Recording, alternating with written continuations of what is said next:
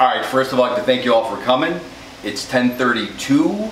You're 3 hours and 32 minutes late. Next time you show up at 10:30, you better bring some Cocoa Puff. Because some of you are over 30 and are having a hard time meeting a partner, we're having a meet and greet cocktail party this Friday that you can attend from the privacy of your own home on Zoom. This Friday it's ladies' night at Hornblowers in the Flats. So make sure you bring your horn. Right, Rock?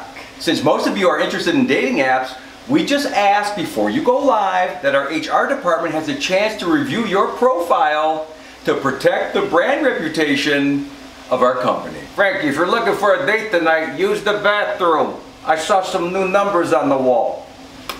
If you're looking for a good time. Also, next Thursday, we are signed up for a paint and sip class with our real estate team.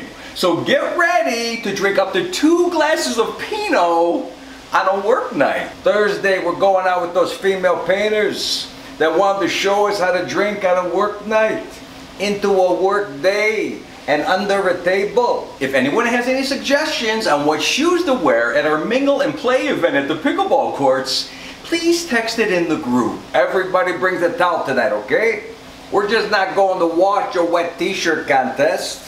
We're going to dry off the contestants. Right, Rock? Caleb, we asked you to take down the post you shared of you kissing your cat, not because it wasn't cute, but because it could be deemed as non-consensually abusive. Of course he's pissed, Sal. I told you not to show that picture to Bobby. How would you like to see your mother with Rocco? We've been noticing some after-work hour charges on company credit cards. If you're going to split the bill with your date, please use your personal credit card or your Venmo. Ronnie, what are you, Stu-Nod? You tried to split the bill with that girl?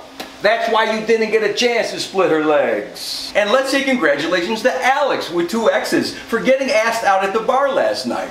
It really does pay to stand around with your buddies and wait for her to make the first move. Tonight Rocco's running demolition. He knows how to go up to a group of girls, break them apart, so we could all lift a little easier. So Colin won't be coming in today after being ghosted by a girl he met online playing video games. He's taking a mental health day. Rocco, I'm not worried. I'm never gonna see that psycho again. I told her my name was Ronnie. So remember, if you're unsure on what to say or what to do or how to look or what to post, please refer to your company's sexual harassment training. Look, if anybody asks what you're doing, you just tell them, I'm giving the dog a bone. Damn, I miss the 80s. She's taken down easy.